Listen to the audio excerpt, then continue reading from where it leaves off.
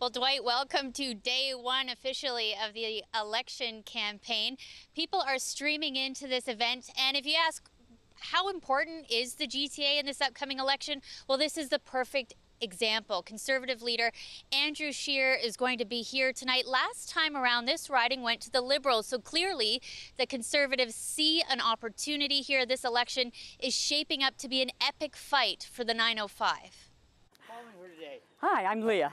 Smiles and handshakes in the street, then it's on to the next. It's day one, and there is plenty of ground to cover. This riding was elected a Liberal in 2015.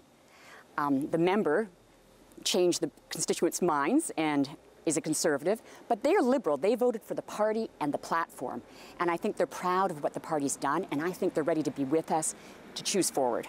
338 ridings are up for grabs across the country. Here's how things looked this morning when Parliament dissolved. Check out the GTA, almost all splashed in Liberal red. Before Justin Trudeau's astounding sweep last time around, the GTA looked like this, much more Conservative blue. Andrew Scheer and his party gunning to get those seats back. CBC's political team is identifying what it calls the swinging 60, ridings coast to coast where the election will be won and lost. Close to home, 16 key battlegrounds, historically swinging from Liberal to Conservative and back again.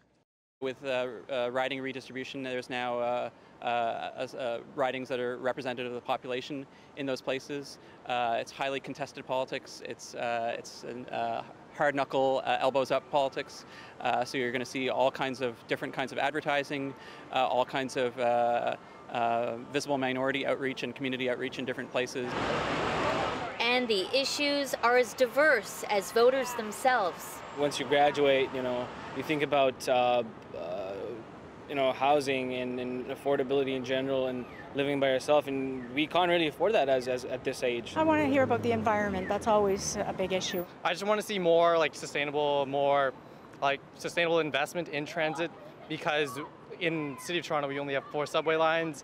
It's kind of pathetic. I'd like to hear a little bit more about student issues and student loans.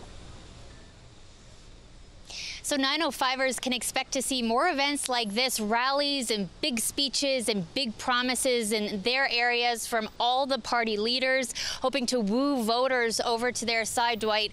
This event was supposed to start at 6, but it's day one, so things are running a little behind, and that's why you still see all these cars streaming in behind me.